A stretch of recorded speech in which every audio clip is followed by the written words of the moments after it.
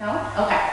So today we're going to make chocolates that are raw, meaning we're not going to use any heat, vegan, no dairy, and we use a plethora of superfoods. So I like to call these chocolates guilt-free and fat-burning because they're going to help rev up our metabolism, and they're a great thing to have in your fridge or freezer all the time. They're very satisfying. They're high in magnesium and chromium and omega-3 fatty acids, protein.